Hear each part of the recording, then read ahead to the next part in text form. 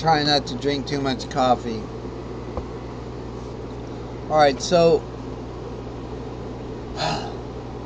here we go. We're going to play the same kind of groove, you know.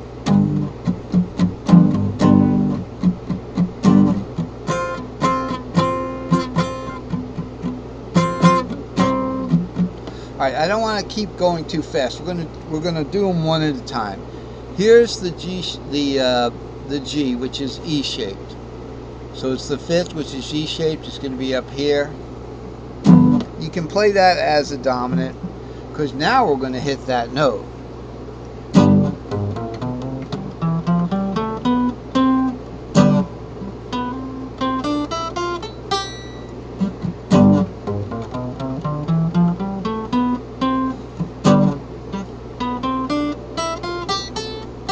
Now watch what happens when we hit the G, the D-shaped F.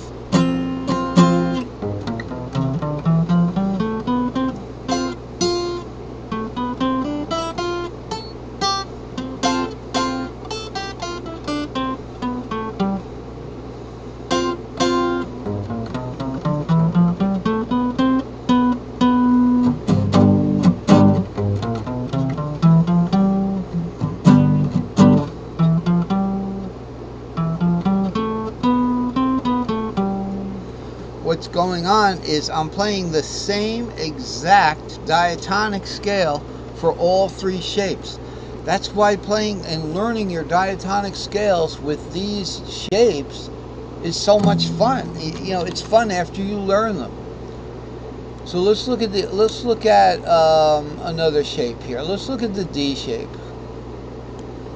Okay, so we've got D is root is D shape, G shape, and then A shape. Okay, so we got, I can play it a little bit better down here. Root's D shape. So we got D shape root,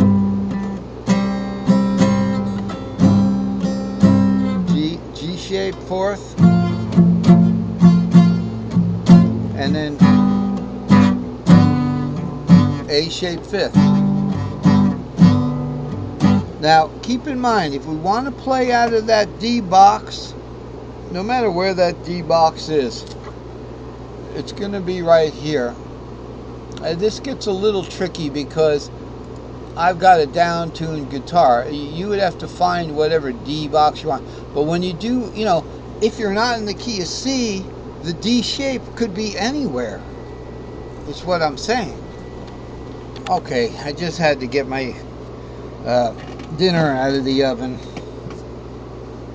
So it's just potatoes and vegetables, but they were raw before I cooked them. Anyway, so let's look at the D box here. You know, you got your D-shaped root here. This is going to be D-shaped root, E minor shaped Dorian, G minor shaped. You know, we've done this before. G minor shaped Phrygian, G major shaped Lydian. You know, so let's realize one thing. We can play this D box as our lead, but we don't have to do these chords in the D box.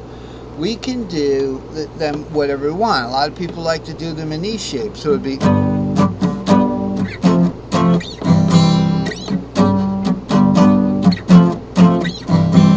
okay. Now let's first slow it down and look at the pentatonics. Pentatonically in the D box, we're going to start with that G. We're going to do it backwards, so it's going to be A shape, G shape to D shape. So it's going to be A shape from there.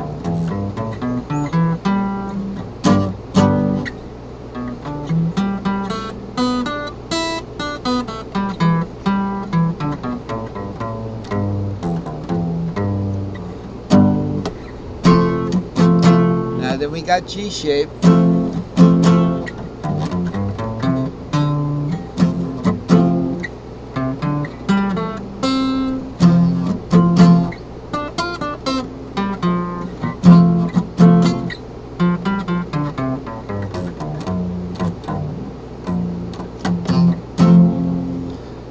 Alright, so then we're going what? To the, I can get this C down here. The point is you don't have to play it in that box. You can play your groove chords however you want, but you want to pay attention to where you're playing the lead, so you can stay in the same box if you want to do a cage-bound diatonic scale. So now what happens? So we did that before. We'll do it one more time. So we've got the A shape pentatonic,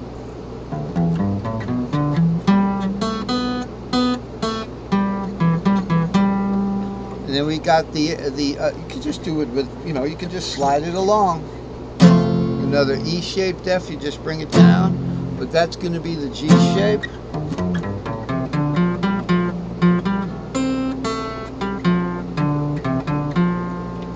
And then the C shape is going to be your D shaped pentatonic.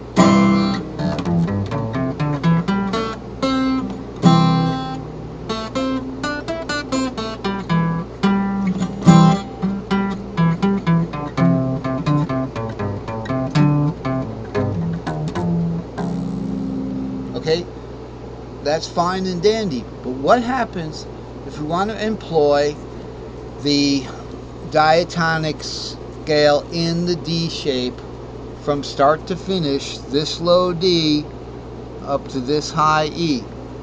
Okay, so what are we going to play there? Now we're in the D box here. Let's break away from the, remember we're in this D box here. Let's break away from that for a second and look at what pattern we're going to play. It says right here, D is easy. It's going to be an S3L and S2L. So we're going to start with an S3L with the D shape right there. So this is the new thing about the new chartlet that I have here, is the S3L is really the starter one for the D shape. So it says D on the bottom, D right there. S2L is the starter shape for the C shape. C right there, C on the bottom string. S4L is the starter shape for the E shape, E on the bottom string, E right there. A is A. A1, A.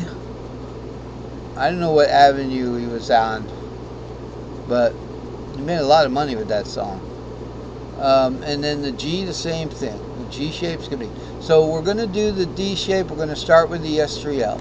That's what we're going to do. So we're going to do the groove. I'm going to start with the S3L. It's pretty easy. It's just, and then we're going to go right to an S2L. On top of that, 3, 4, 5, warp it up, 6, 7, root, and then we're going to return.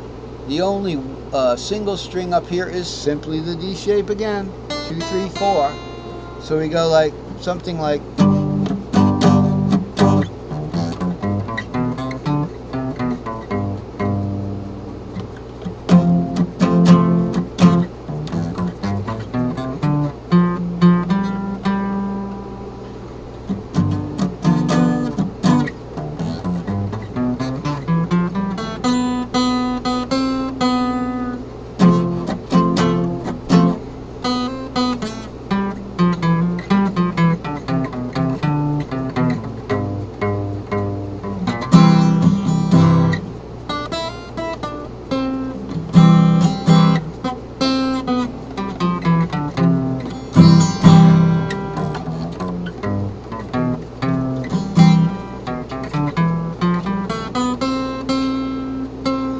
Get it? Let's slow it down a little bit.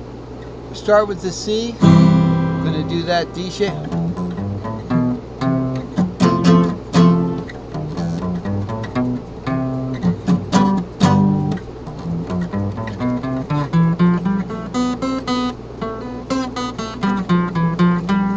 See, now you get to use your ear.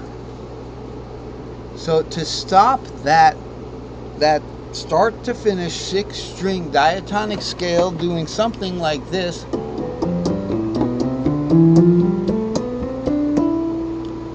so somewhere along the line you got to figure out what you're playing.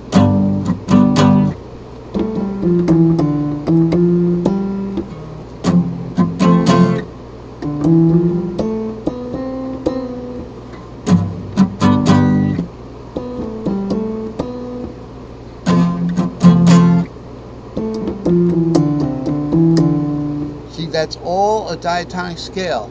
You get to use your ear.